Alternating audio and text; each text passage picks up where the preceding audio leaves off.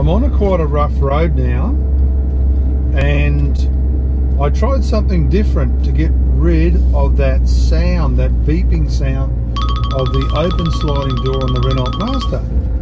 And this road being quite rough, I haven't heard a beep the whole trip since I did it. And I had gone and bought a new door jamb, and that worked for a while, but then when it wears down, because it's only made of aluminum or aluminium for us Aussies, it wears down quick, and the door sensor thinks the door's open. So a way around it, as you will see, is you put two washers, one either side of the bolts, to change the angle that slight bit, and you don't get any more open door alarms, none at all.